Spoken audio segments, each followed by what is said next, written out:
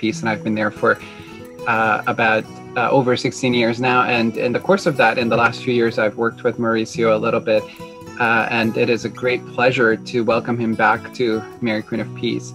So let me just read a few words about his background and his accomplishments.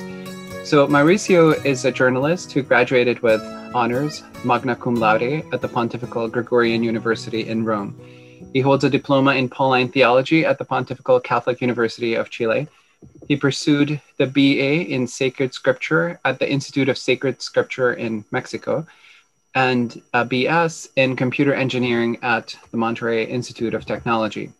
His program, Semillas para la Vida, Seeds for the Life, has been on the air for 12 years in more than 25 radio stations in 10 countries.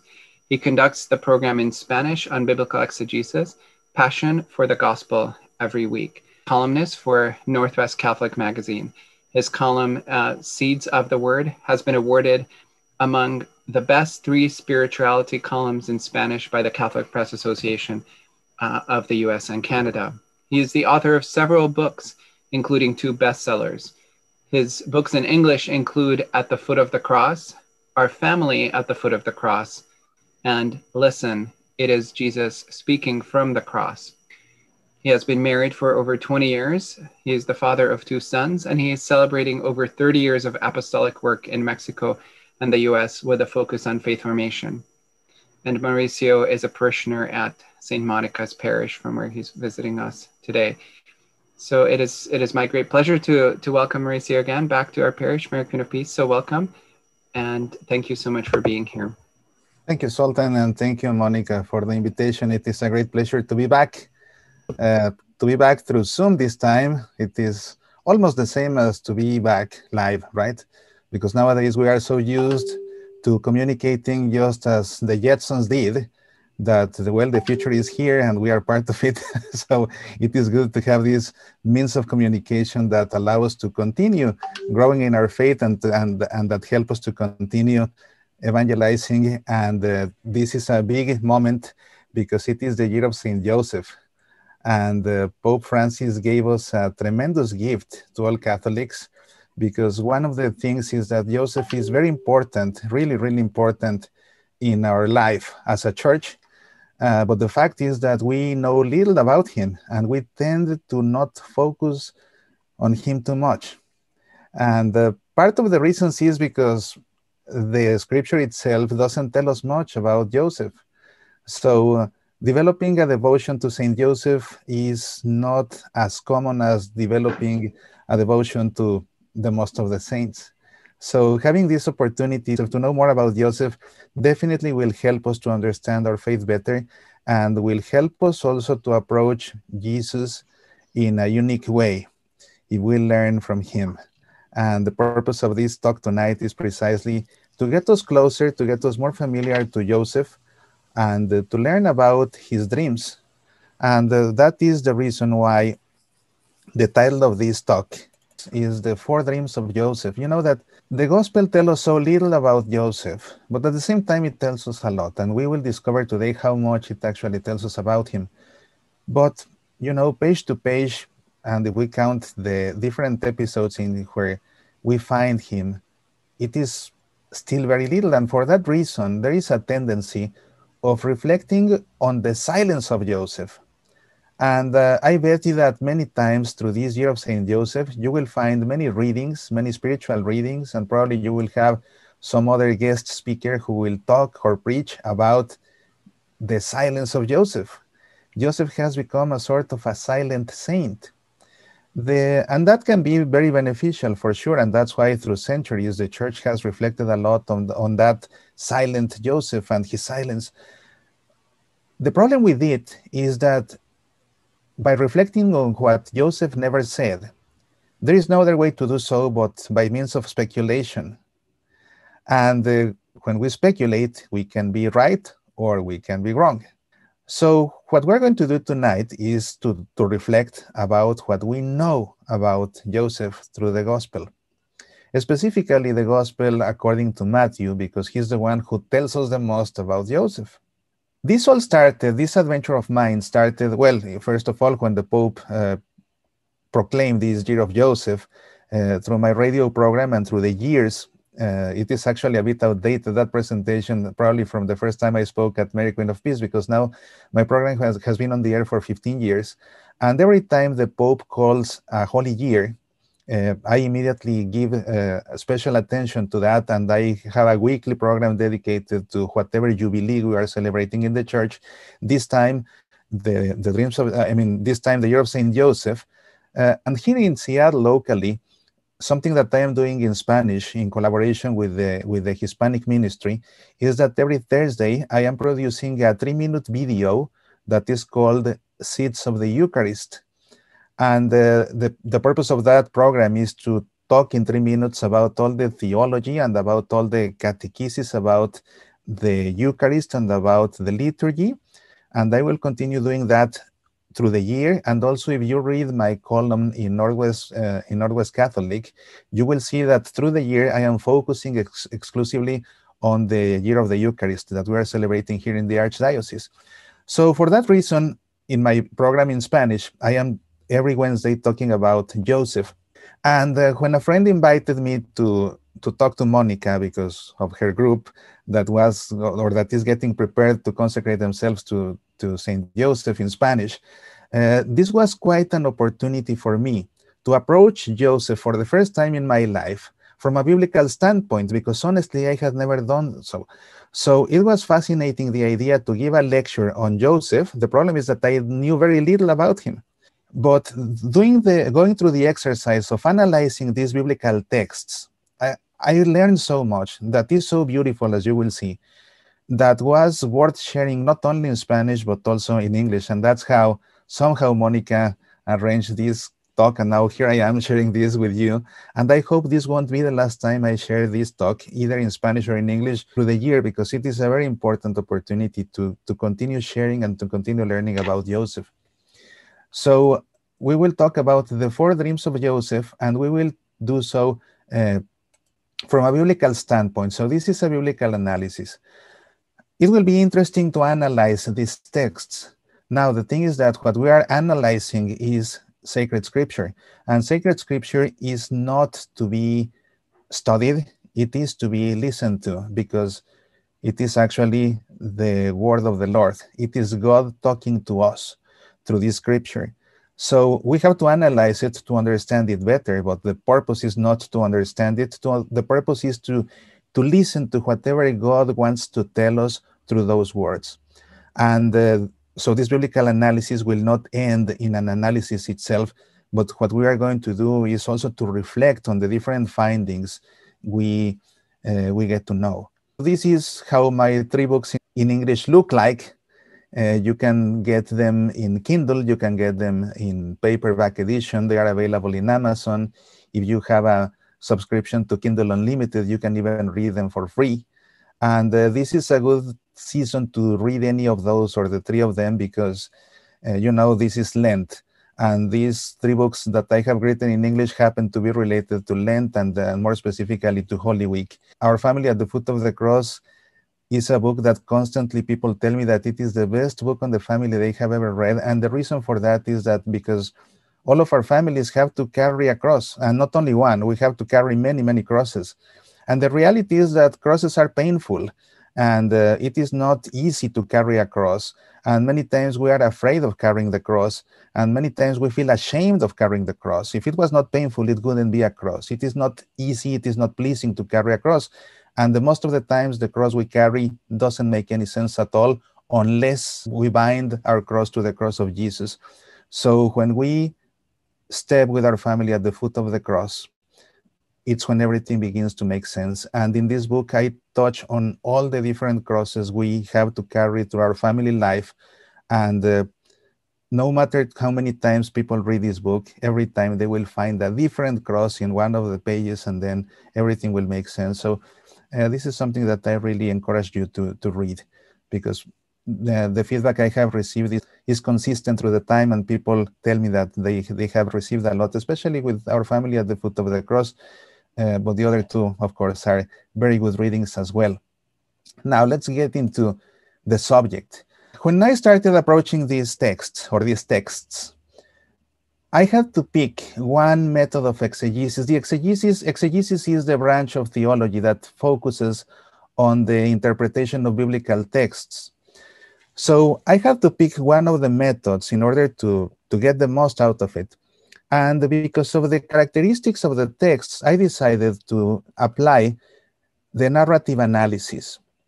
So what I did was that I took each of the narrations of the four dreams and analyzed the narration with the purpose of identifying the structure in which each of them was composed, because once we identify the structure of a given text, then it becomes easier to understand what the sacred author wants to communicate.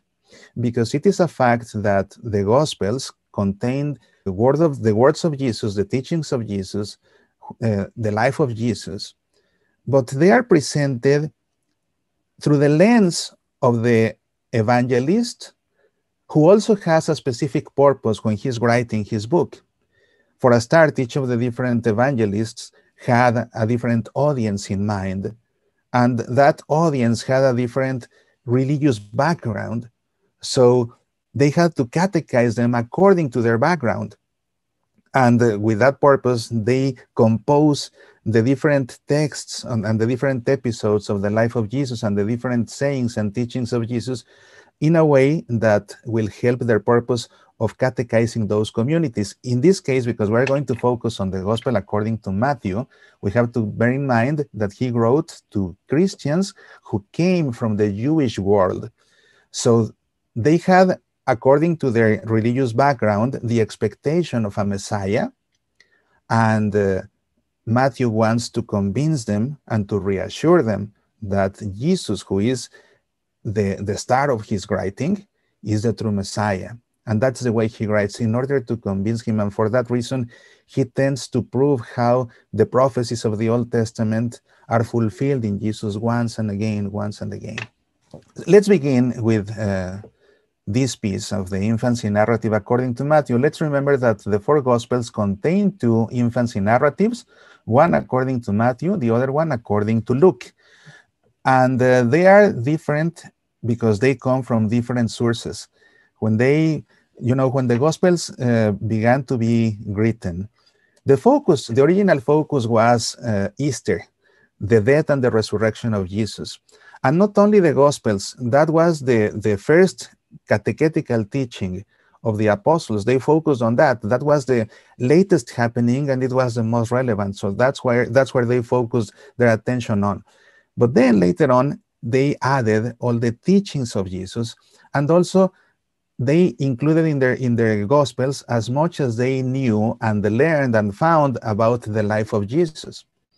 And digging into the past, it came to a point in which one of the topics of interest was the origins of Jesus, where he was born, who was his family, where did he live, how did he grow, etc. So that research led them to find about the infancy of Jesus, and that's how Matthew and Luke added at the end of the Gospels what happens to be the beginning of them, which is the infancy narratives. In the case of Luke, he is focused on Mary, whereas Matthew is focused on Joseph. And that's why we know the most about Joseph from the Gospel according to Matthew, and specifically from his infancy narrative. It begins like this. When his mother Mary was betrothed to Joseph, but before they lived together, she was found with a child through the Holy Spirit. Joseph, her husband, since he was a righteous man, yet unwilling to expose her to shame, decided to divorce her quietly. Such was his intention when, behold, the angel of the Lord appeared to him in a dream and said, Joseph, son of David, do not be afraid to take Mary your wife into your home, for it is through the Holy Spirit that this child has been conceived in her. One of the challenges here is that we have only an hour to talk, because we could dissect just this pericope word by word, and there could be a lot that we could learn. Just the fact that Joseph was a righteous man. If we read in the Bible all the descriptions about what a righteous man is, we can learn a lot about Joseph just with that single word. So this, what I'm covering this time is like an introduction, like a biblical introduction to all the exegesis that we can develop from these Gospels. So anyway, so this is the beginning. And remember that back then, in that culture, a couple was betrothed and they didn't live together after a year.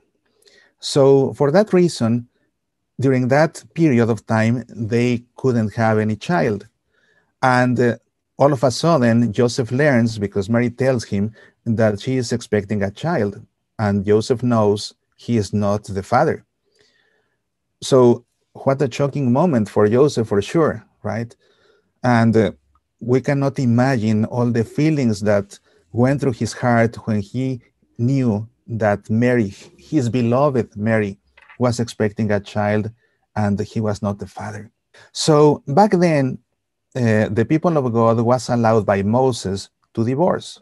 So that is something that Jesus corrected later on, right? You remember that in one of his midrashim, his interpretations of the law, he said, you have heard that it is written that you can divorce your wife, but now I tell you that whatever God has bound, no man can separate, right?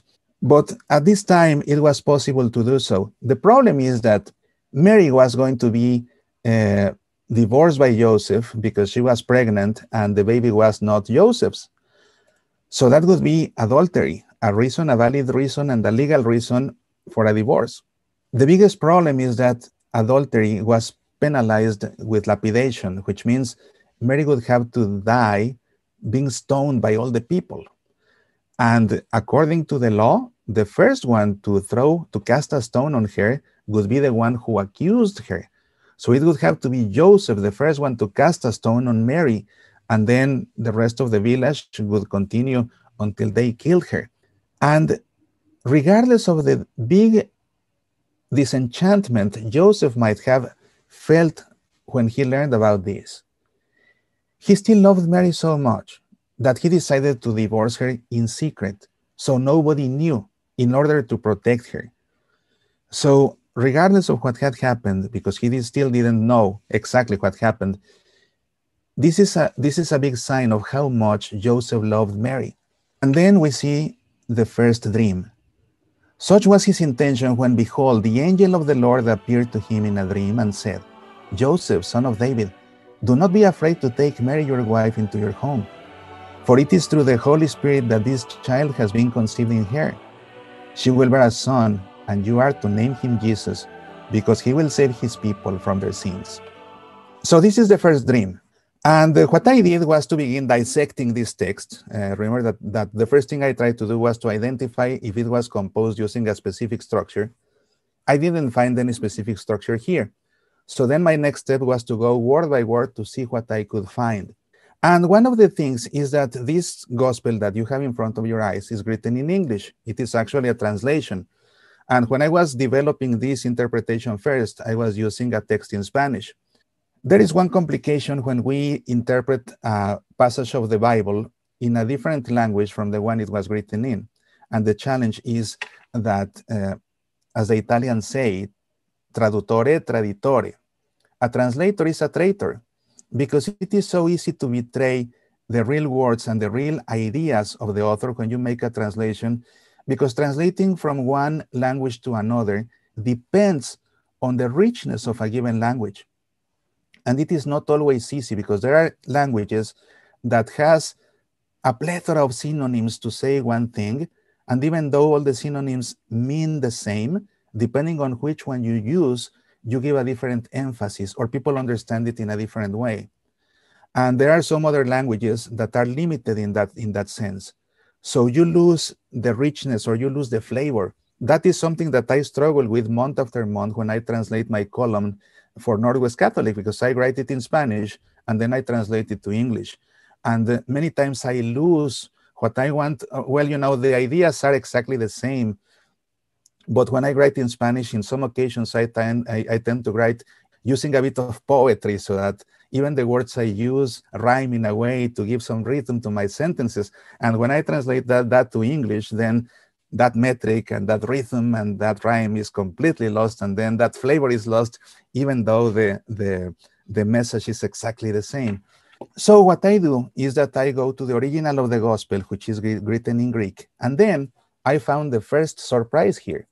Uh, and I'm going to show this just as an example, because I'm not going to do that for the entire, for dreams, because this is not a class in Greek, and because we don't have the time, but I will show you this one only just to see what I found. First, we find a reference here. It says, the angel of the Lord appeared to him in a dream. The angel of the Lord. Such was his intention when, behold, the angel of the Lord appeared to him. So when I read the gospel in Greek, I found that it said, Tauta de autu enthymitentos idou angelos Kyriou. And here was the first surprise. The text in Greek says angelos Kyriou. The text in English says the angel of the Lord. Well, the thing is that if in Greek it said the angel of the Lord, then it would have said to angelos Kyriou. But the text in the gospel doesn't say to angelos Kyriou. It simply says angelos Kyriou. So it doesn't say the angel of the Lord. What it says is just angel of the Lord. So the correct way actually to read this would be, such was his intention when, behold, angel of the Lord appeared to him in a dream. Now, when you do that in English, it won't make sense, right? But when you do this in Greek, as Matthew was doing, then what we realize is that angel of the Lord is not being used as a noun, but rather it is used as a name. That is the name. And there's a big difference between the angel of the Lord and just angel of the Lord. Why?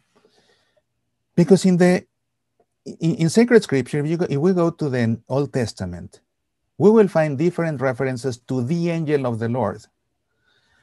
And the angel of the Lord in the Old Testament is not an angel. Angels, of course, exist. But when in the Old Testament we find a reference to the angel of the Lord, it is not an angel. It is the angelic representation of God. And we see this consistently in many passages. Think of Hagar, for instance, the mother of Ishmael, when they are wandering in the desert and the angel of the Lord protects them.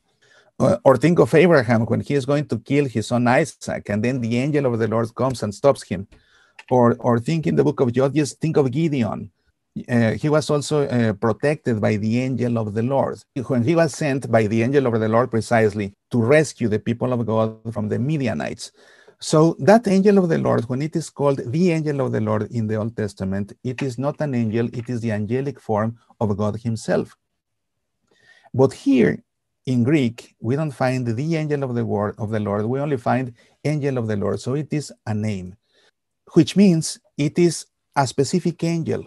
Thanks to Luke, we know that this angel is actually an archangel, and it happens to be Gabriel, the archangel. So that's the one.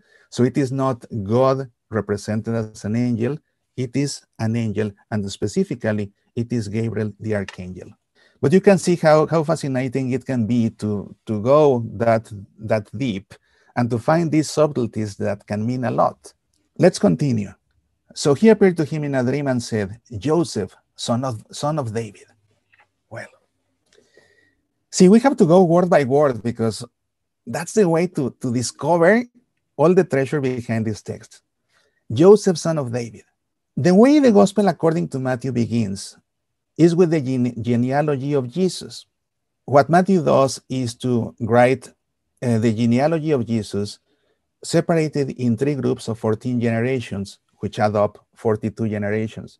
See the way he ends this presentation. And by the way, this is the reason why Matthew is represented as a man, as a winged man.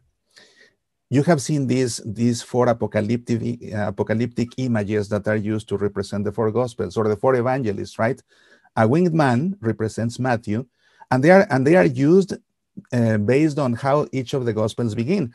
So in the case of Matthew, because he begins with a genealogy, he is represented with a winged man that appears in the book of Revelation. Then, in the case of Luke, because his gospel begins in the temple of Jerusalem with the annunciation to Zechariah, then he is represented by the winged oxen that appears in the gospel, because oxen were, they were offered in sacrifice, in holocaust in the temple of Jerusalem. In the case of the gospel according to Mark, because it begins in the wilderness, then he's represented with the winged lion. And in the case of the gospel of John, because he flies so high, the way he begins, in the beginning there was the Logos, and the Logos was with God, and the Logos was God. Well, that's why he is represented with the eagle. But we can see here in this case the genealogy that is presented by Matthew. Luke also presents a genealogy of Jesus, and he presents it in reverse. It begins with Jesus, and it actually goes all the way through Adam. In the case of Matthew, it begins in a different way, and we will see. Pay attention to the end. Pay attention to the end. It says, Eleazar became the father of Matan, Matan the father of Jacob, Jacob the father of Joseph, the husband of Mary.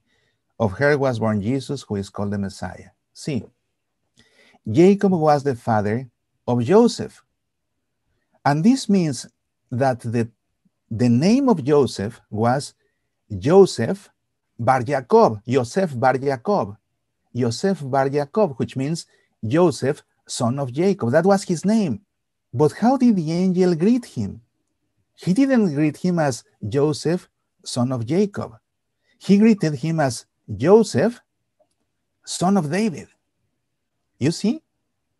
He's changing his name. Why is that? Well, if we go to the beginning of this genealogy, it says, the book of the genealogy of Jesus Christ, the son of David. You see? Jesus Christ, the son of David. The angel is calling Joseph, not Joseph, son of Jacob, but rather Joseph, son of David. Just the same way he is calling Jesus. Jesus Christ, I mean the evangelist. Just the same way the evangelist is calling Jesus. Jesus Christ, the son of David. So there is a common connection between David and Joseph and Jesus. And what's the connection? Well, if we read through the genealogy, we get to this point. Jesse, the father of David, the king, David became the father of Solomon.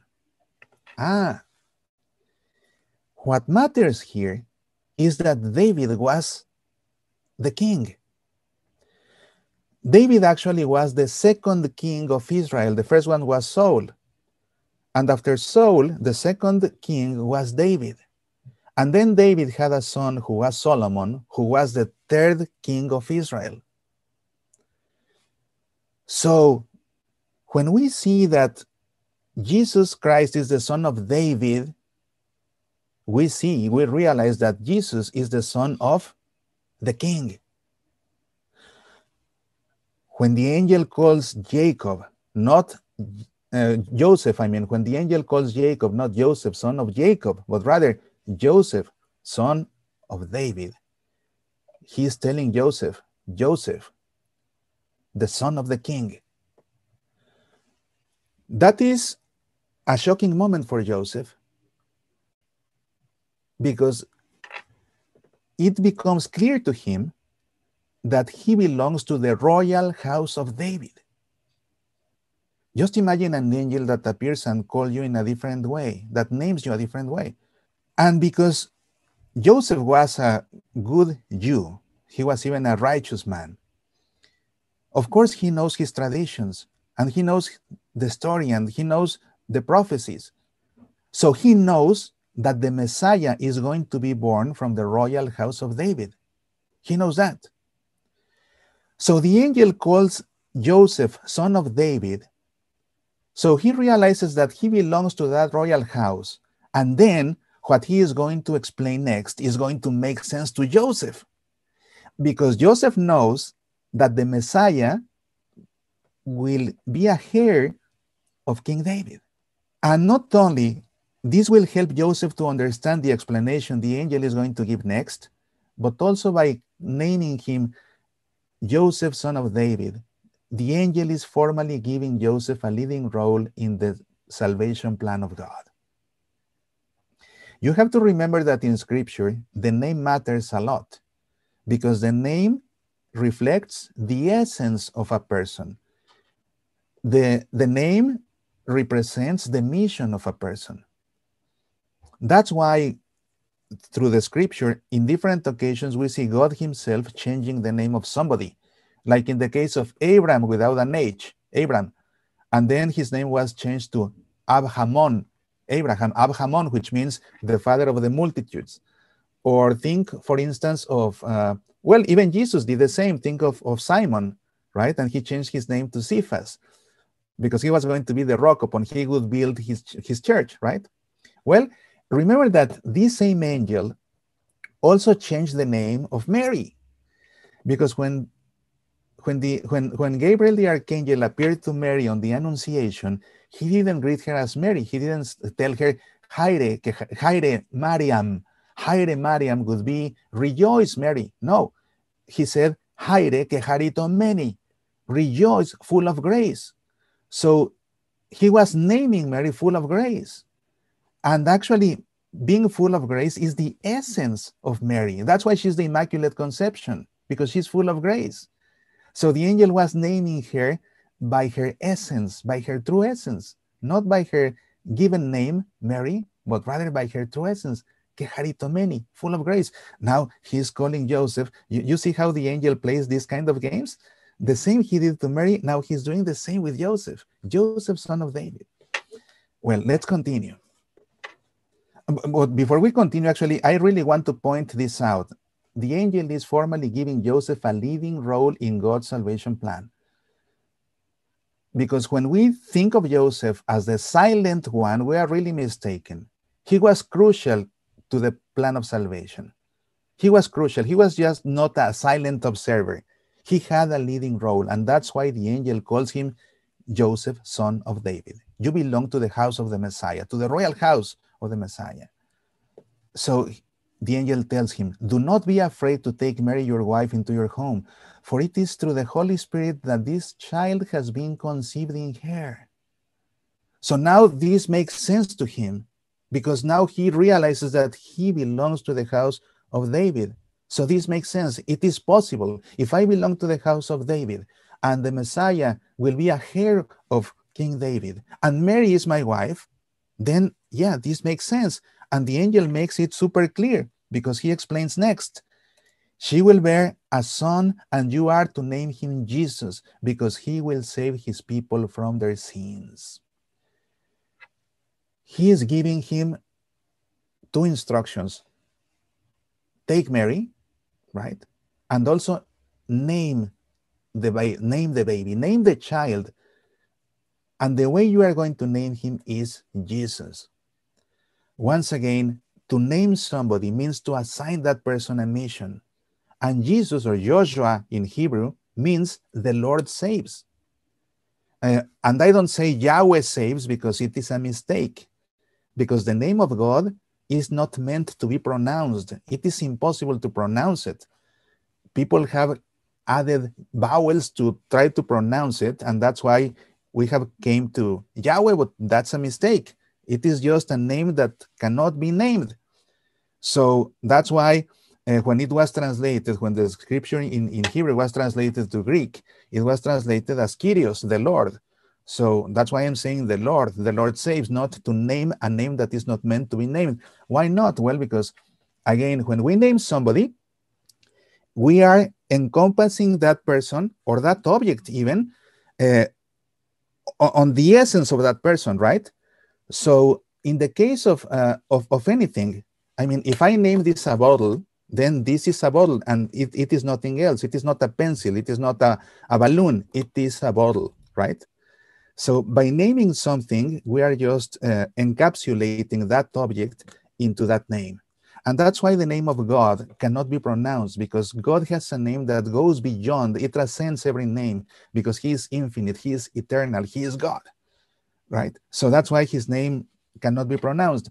So, but in any case, Joshua means the Lord saves.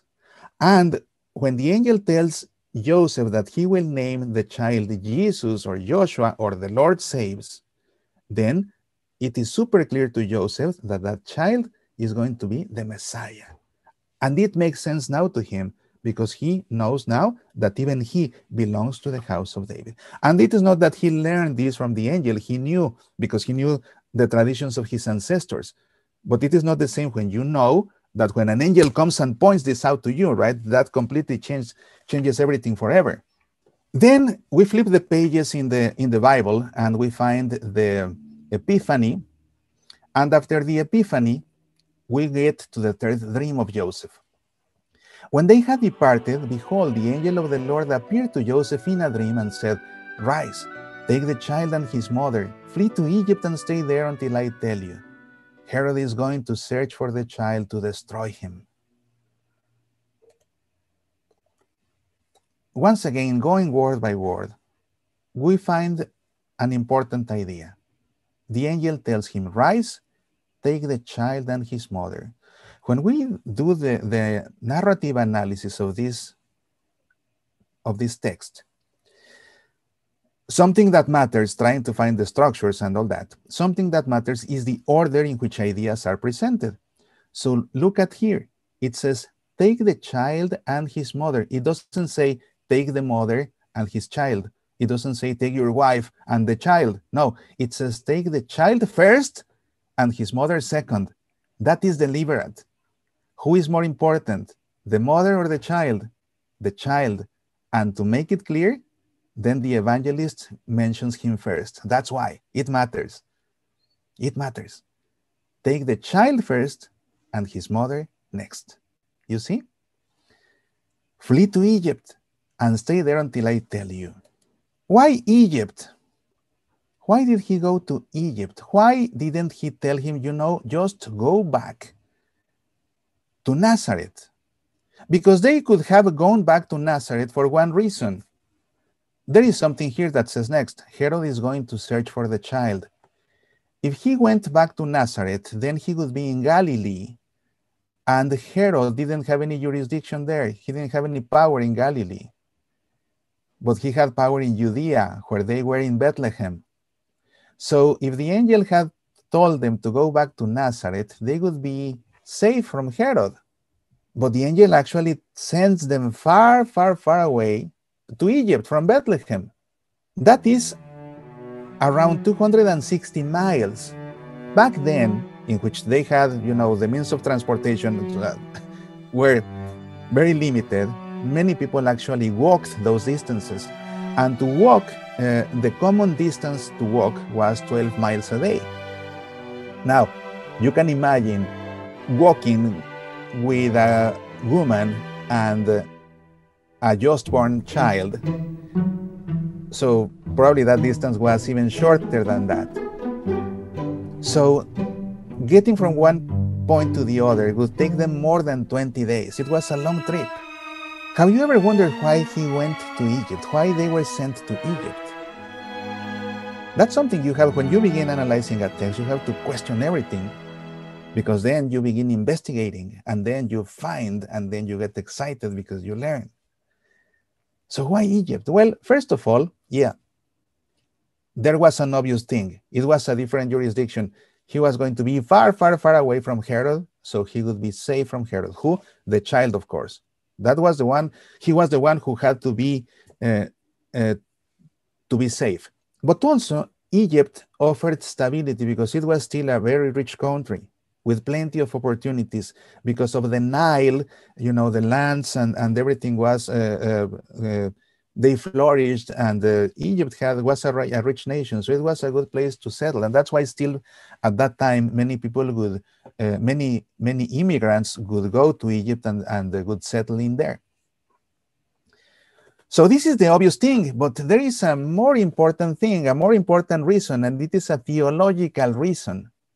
God wants his son to go to Egypt, not to get to Egypt, but to set him in Egypt so at some point he can leave Egypt. Because one of the things Jesus is doing is redeeming the people of Israel, right? And in order to redeem the people of Israel, Jesus is going to leave the adventures of the people of Israel and leave them in a definite way.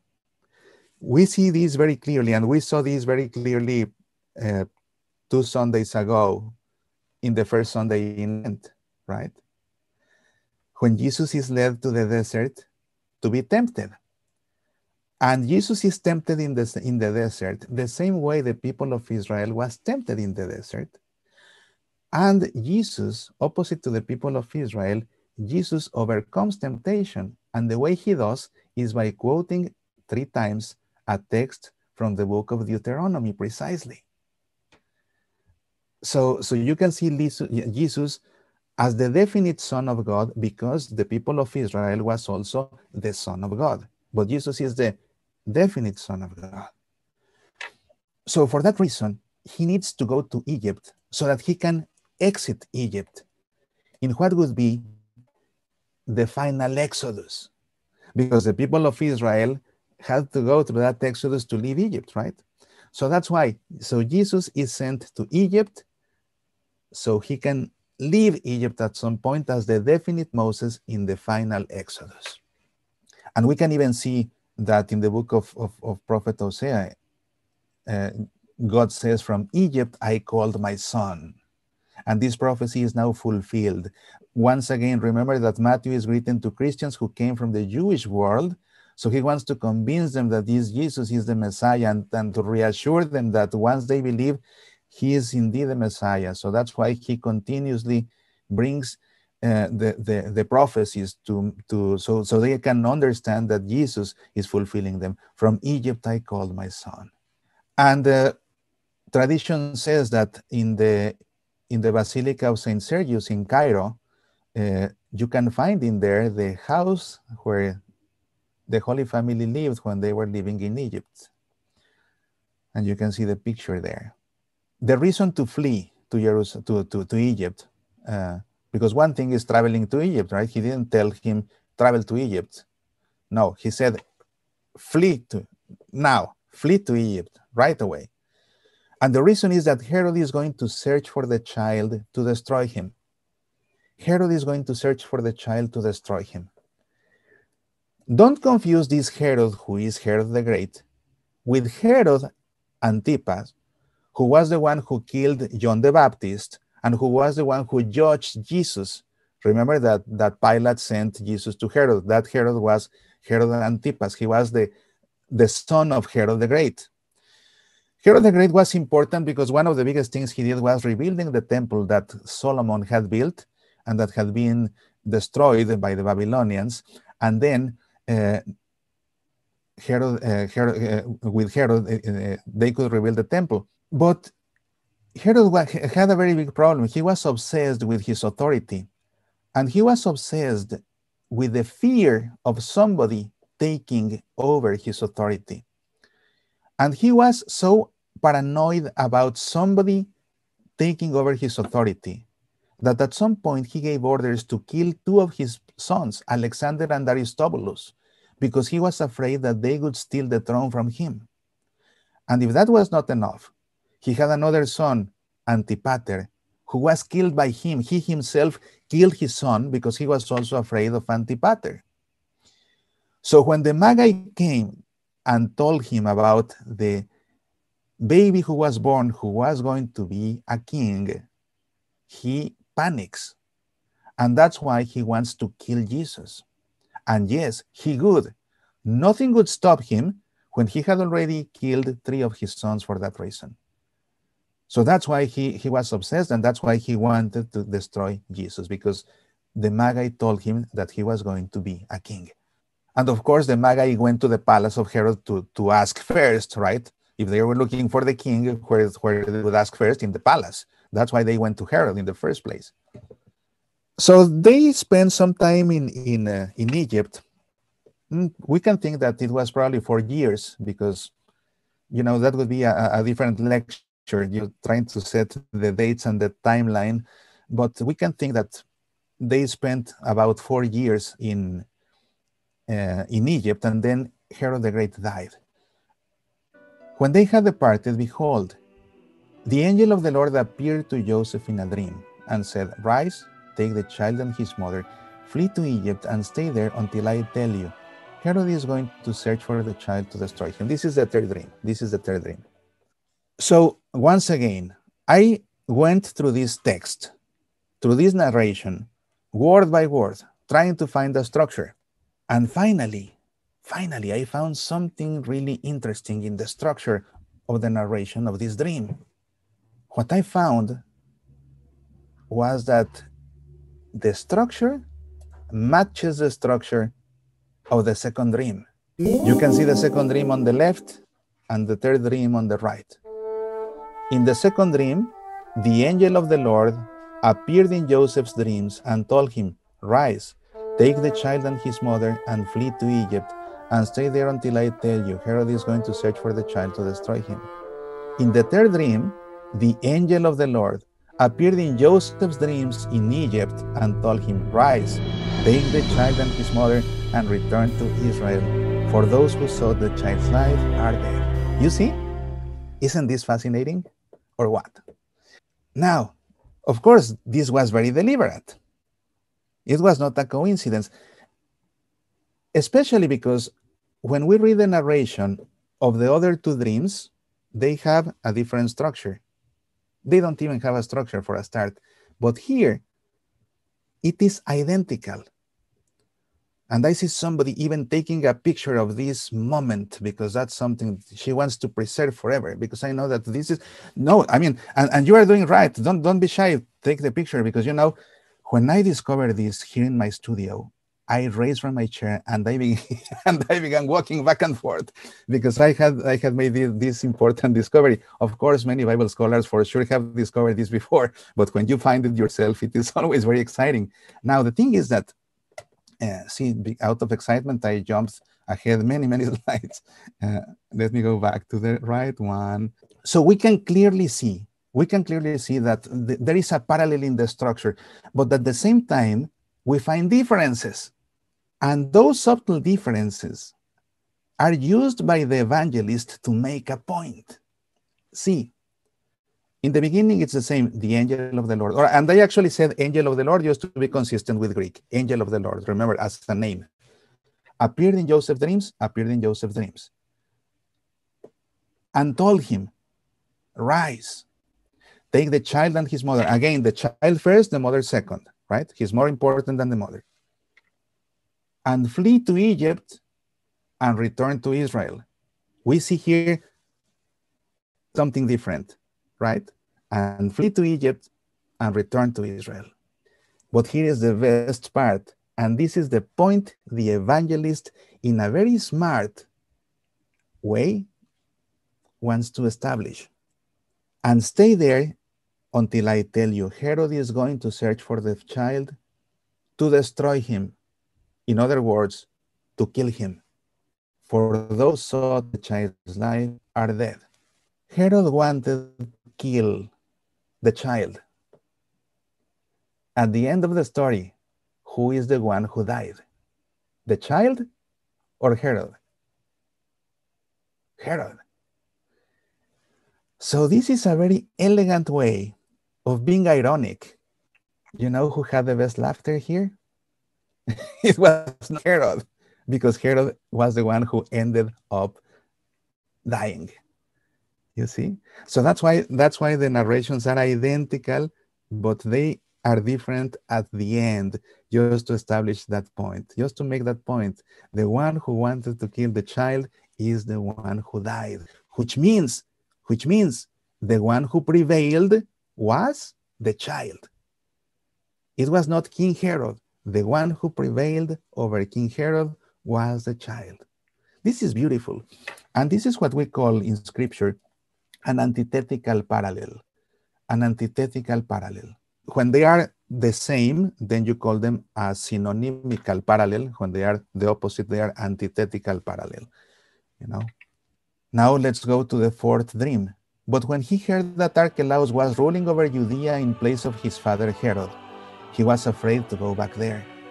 And because he had been warned in a dream, he departed for the region of Galilee. He went and dwelt in a town called Nazareth, so that what had been spoken through the prophets might be fulfilled. He shall be called a Nazarene." So there is a change in plans, which means that Joseph, when he knew that he had to go back, Joseph decided to settle in Bethlehem. Perhaps you thought Perhaps you thought that when they went back directly to Nazareth, right? But it happens that they were not heading to Nazareth. They were heading to Bethlehem. But why to Bethlehem if they were originally from Nazareth? Have you ever thought about that? Well, first of all, they were not from Nazareth. They lived in Nazareth, but they were actually from Bethlehem, because Bethlehem is the house of David, and they belong to the house of David. So they were from Bethlehem, even though they lived in Nazareth. And even though they lived in Nazareth, Joseph decided to settle in Bethlehem for one reason: because he is the son of David, and because his son, Jesus, is also the son of David. He is the Messiah. So thinking now as a son of David, Joseph says, we are going to settle in the house of David, which happens to be Bethlehem. And that's why they were heading to Bethlehem. But because he had been warned in a dream, he departed for the region of Galilee. Why? Because he heard that Archelaus was ruling over Judea in place of his father. So this is really interesting here, because he was afraid, that Archelaus, being the son of Herod the Great, would also try to kill Jesus if he learned that Jesus was back, just to fulfill the desire of his father of killing him. And because perhaps Archelaus himself would also be afraid of him as a king. That's why they go back to Nazareth. They decide in the end to go to Nazareth, or Joseph decides in the end to go to Nazareth. And that's why the Holy Family in the end lived in Nazareth. But for Matthew, this is relevant because once again, he sees another prophecy being fulfilled. And that's how he ends. So that what had been spoken through the prophets might be fulfilled. He shall be called a Nazarene. So that's what explains the change in plans.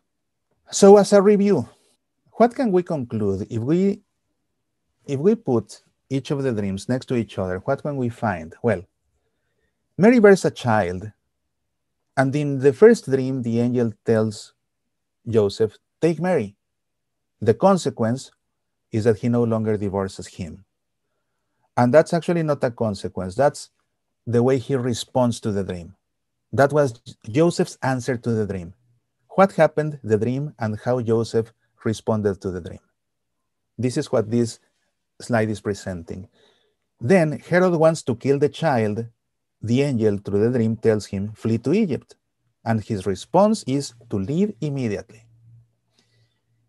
Then Herod dies, and in a dream, Joseph is told to return to Israel. And his response is to return.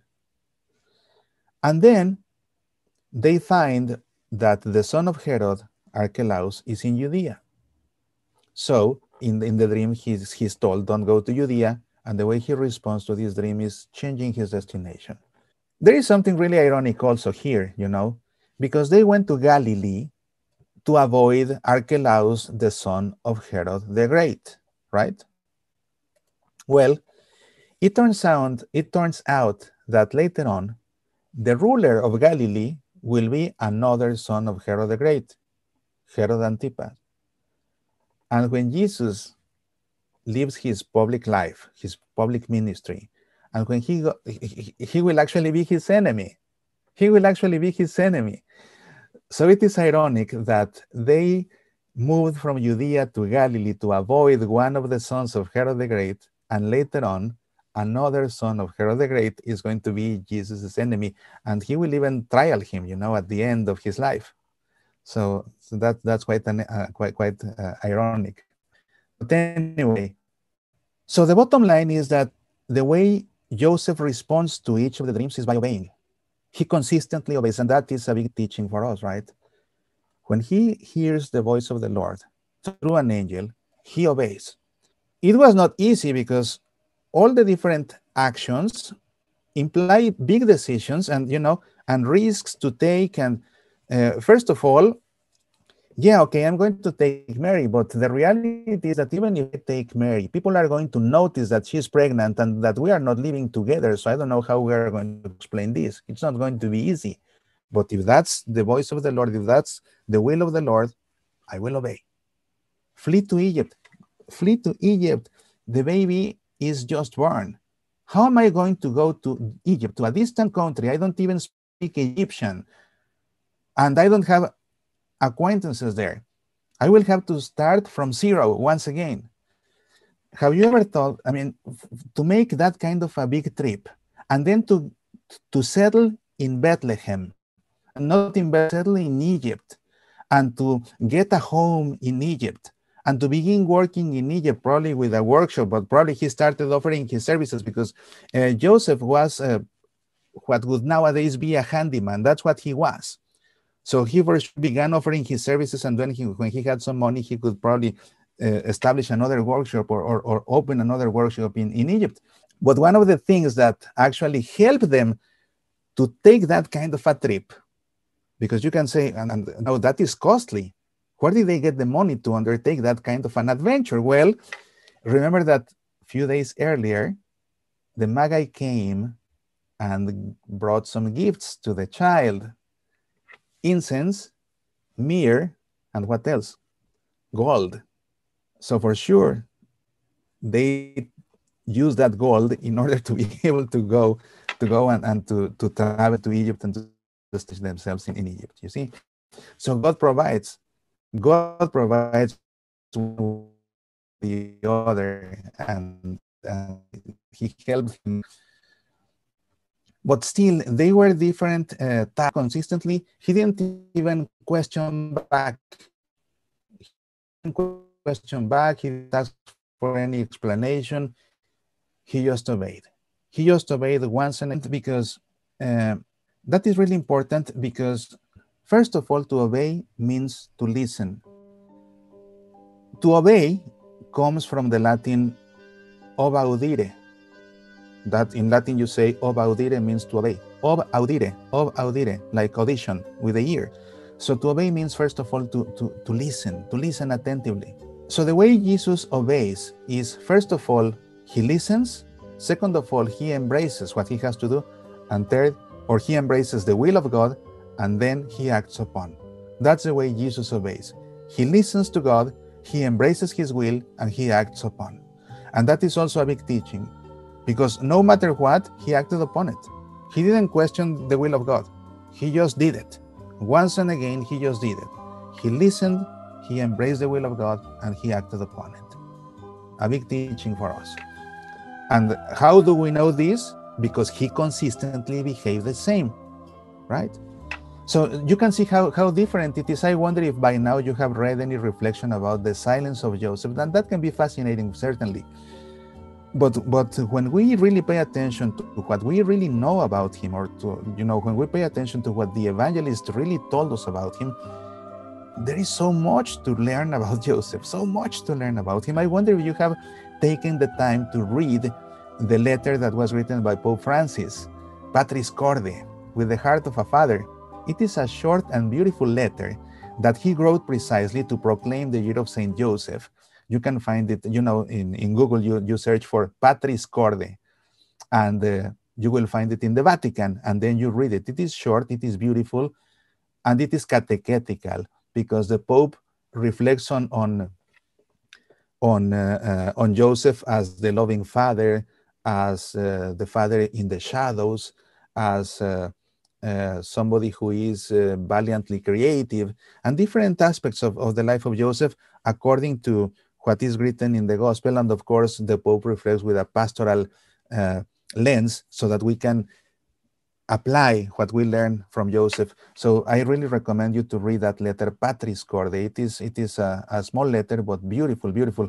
I have been covering that letter for many weeks in my program in Spanish, precisely reflecting on each of the different points Pope Francis developed in there. So this is the way Joseph obeys: by listening to the will of God, by embracing the will of God, and by acting upon the will of God. So for all this, and just to conclude, we can see that Joseph is the son of David, which means he is a leading actor in the plan of salvation. He is not the silent observer that is always standing behind Mary. You know, it is not fair to Joseph, really. But just look at all the representations of the Holy Family, even the one in your nativity scene. And when you see Joseph, he's always standing behind Mary like this. Honestly, if we want to imitate the virtues of a saint, is it appealing to you to look like this, just like Joseph? You know, because there was one priest who was a Josephologist, and he wrote a book on Joseph, and on the preface of his book, he said, "It is enough of representing Joseph standing behind Mary with his eyes looking at heaven as if saying, 'It was not me.'" Because, that's the way he's represented. But no, but when we see who Joseph was, that he was courageous, he was loving, that he was passionate, that he immediately acted upon things, that he took chances no matter what. Yeah, that I want to be somebody like him. And especially when I realize how much he loved Mary and how much he loved Jesus. Yes, I want to be like him. That's the saint I want to be like. And that's what we can learn from Joseph through all these beautiful passages in the gospel. Joseph is not the silent observer. He is a leading actor in the plan of salvation because he is the son of David. He is the protector of the family. That is obvious.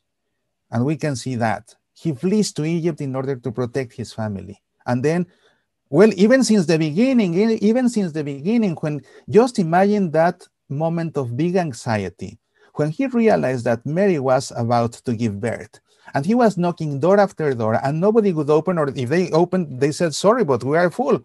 There is no room here. Go to the next door." Just imagine the moment when he had to make the decision. Either the child is born here in the middle of the street, or we go to a cave, even when that cave is used for the animals to sleep. And they went to the cave, and he had to use straw, whatever, just to make it possible for the baby to be there. He was protecting his family since that moment. He was always protecting them. But then, based on the dreams, of course, which is what we are talking about tonight, we can see definitely how he flees to Egypt to protect his family. And then when they are going back to Bethlehem, which was his original plan, then he decides to change his destination. What for? To protect the child and the mother. And always the child first and the mother next. But in the end, both of them. It is not one or the other. It is the child and the mother, right? And he is protecting them. And precisely because he is the protector of the family, and because he's protector of Jesus himself, he's been called in the church the Nutritor Domine, which means the Lord's guardian. And about this topic, about the Lord's guardian, there is another letter that you must read on this year of St. Joseph, and that was written by Saint John Paul II. It is called Redemptoris Custos. Redemptoris Custos. I don't remember the name in English, but Redemptoris Custos actually means the Lord's guardian. That's what it means. It actually means the Redeemer's guardian. But look for Redemptoris Custos from John Paul II, and you will learn even more. So just by reading those two letters of Pope John Paul, Redemptoris Custos, and Patris Corde from Pope Francis, you will learn a lot about St. Joseph. And then you watch this video for the second time, and then you learn even more. Finally, we clearly see that Joseph is an obedient man who listens to the will of God, who embraces the will of God, and who acts upon the will of God. To conclude this presentation, and because this is the year of St. Joseph, and because now for sure we know Joseph a lot better than an hour ago, because if you don't know Joseph better than an hour ago, then I won't ever come back to Mary, Queen of Peace. But I know that's not the case. And I'm sure that you learned a lot of fascinating things, and you thought of things that you had never thought of, and that's what makes it even exciting. But it is the year of St. Joseph. And Pope Francis, on his Patris Corde, he concluded with a prayer to St. Joseph to be prayed precisely throughout the year of Saint Joseph. So I would like all of us to finish this presentation by praying for the intercession of Saint Joseph using this prayer composed by Pope Francis. And you can find it at the end of his letter, Patris Corde. And I have written it here so you can also read it at home with me. In the name of the Father, and of the Son, and of the Holy Spirit. Amen. Hail, guardian of the Redeemer, spouse of the Blessed Virgin Mary. To you God entrusted his only Son. In you Mary placed her trust. With you Christ became man. Blessed Joseph, to us too, show yourself a father and guide us in the path of life. Obtain for us grace, mercy, and courage, and defend us from every evil. Amen. In the name of the Father, and of the Son, and of the Holy Spirit. Amen. So I wonder if we still have time for questions, and if you have any questions. Okay, I see a comment here. I would like to see the map again because I am interested how, after 40 days, they traveled all the way back to Jerusalem for the purification presentation. You know, that is an interesting question, a very interesting question that I myself with for years and years and years and years. We have to understand two things. First, that there are two different narratives of the infancy, and that they come from two different traditions. And you know how traditions happen.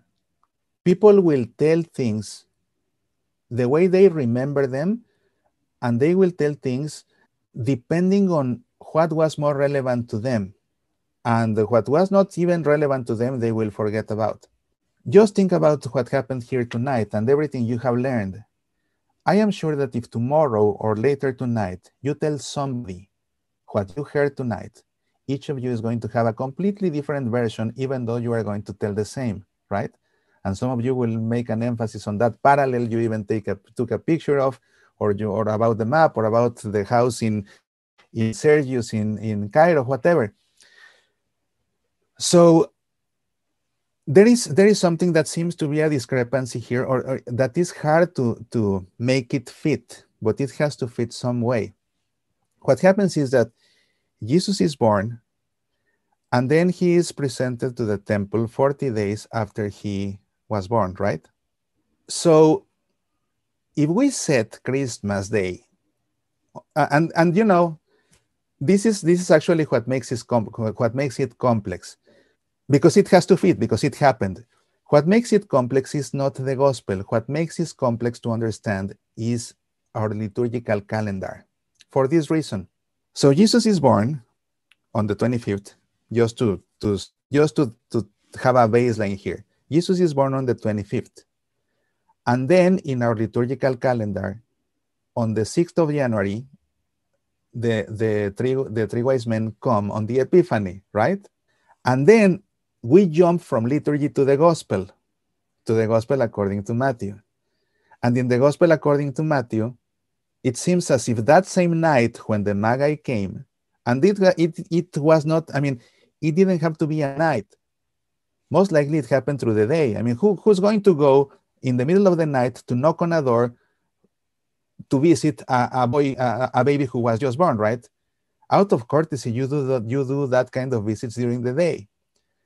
But because we tend to think of it as everything happening even in the night of Christmas, you know, we tend to imagine that the Magi came on a night, and then because they were following the star, so that was on a night, right? And then he went to the palace of Herod and knocked, and it was as if during the middle of the night, Herod would call for the historians and for the theologians and for all the scholars to know about that. And then the Magi on that same night, following the star, went to Bethlehem. And on that same night, once they found where Jesus was, okay, so Jesus is born on the 25th of December. And then on the 6th, we have the Epiphany. And then because we jump from liturgy to the gospel, then we know, or we think, that same night they fled to Egypt. But then 40 days after the 25th of December, which is what, February 2nd, right? On February 2nd, then they have to present him to the temple because he was the firstborn, and firstborns had to be presented to the temple 40 days after they were born. So how is it possible? And that's why somebody is challenging me to show the map, because how can it be possible to travel such a distance in order to be at the Temple of Jerusalem in 40 days, right? Well, if we disconnect the liturgical calendar from the Gospels, then everything has to match. But it has to match following the logical order of events. So once the baby was born, everything seems to indicate that they didn't go back to Nazareth yet. They spent some time in Bethlehem. Because we know that the Magi came and found him in Bethlehem, because that was another prophecy that had to be fulfilled also. So the most logical thing to happen is that once the baby was born on the cave, you know what Joseph did next day? He went to find a room for sure, until he finally found where to stay or where to move, because he was not going to have the baby in the manger for days and days, just as we have in our nativity scenes at home. You know, that is obvious. He had to find a place. So they moved to a place, they stay in Bethlehem, which was very close to Nazareth. It was very close to Jerusalem. Bethlehem was very close to Jerusalem. So they had to be there waiting for the time, for the 40 days, in order to go to Jerusalem, because it was very close. So then the Epiphany had to happen after those 40 days. After those 40 days. Because on that night, they had to flee. You know, that's the only way to make everything fit. If you read the gospel, both Luke and Matthew, you will find no dates. You will find no times. You won't find how many days. The only count you can know of is the 40 days after the birth, you know, when they went to the temple. Other than that, there is no reference or there is no timeline whatsoever. Besides, the presentation to the temple is referred, whereas the Epiphany and the flee to Egypt is referred by Matthew, different traditions. And Matthew doesn't mention the presentation at the temple, just as Luke does mention the flee to Egypt.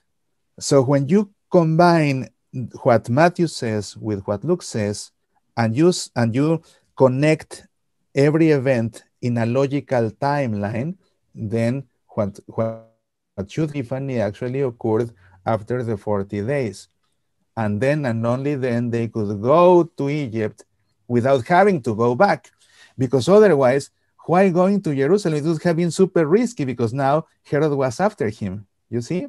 I'm so grateful do you still need to explain that, because you know what else I noticed is that Herod killed all the babies 2 years and younger. So that kind of gives an answer too, doesn't it? That they would have been there, you know, maybe up to 2 years. Thank you so much for explaining. I really have appreciated everything you've shared tonight. Thank you. Sure. Do you still need to see the map or not anymore? No, it's okay. Okay. Yeah. But you know, I struggled with the same for years and years and years. So, but that's the way to disconnect liturgy, the liturgical calendar from the Gospels, and then everything will make sense, you know? Which doesn't mean the liturgical calendar is wrong. In the liturgical calendar, we just celebrate what happened, you know? Anyway. I have a comment, just a quick comment. If you know, if you look at the flight into Egypt, you know, one thing that strikes me is the irony that Israel is rescued from Egypt by God, taken into the promised land where they establish a kingdom. But now the Messiah has to flee to Egypt to get away from the king. So the whole Exodus is all about bringing you out of Egypt to save you. And now the Messiah has to hide in Egypt for protection from the authorities of his own people. They're just so full of irony, I think. Yes, it is. It is in a way, it is. But in the end, that is with the final purpose of Jesus performing the final exodus from Egypt finally leaving Egypt as the Son of God with a capital letter S, you know. Mm-hmm. And in order to leave Egypt, he has to go to Egypt first. So that's why he was sent to Egypt and not to Nazareth, where he would also be safe. Yeah. Thank you so much. Thank you. Sure, Sultan. Well, you know, this was very, very exciting to me. Not only doing the exercise of analyzing all these texts and putting the presentation together, but every time I share this, I get excited because it is exciting. I mean, it is really, really exciting. And yeah, it helps us to learn a lot more about Joseph. And on this year, I think it was a great idea of Pope Francis, because if not, for sure, we wouldn't take the time to, I mean, I cannot speak for everybody, but certainly not for myself. You know, I working on evangelization for years and years and years, and this is the first time I really focus on St. Joseph. So I am grateful to Pope Francis for that brilliant idea. I think everything was so clear, Mauricio. I hope so. Thank you. Yes, thank you. Thank you so much. Yeah, thank you for yeah, joining. Thank you very much, Mauricio. Thank you. Thank you. My pleasure. Thank you. Have a good night. Thank you.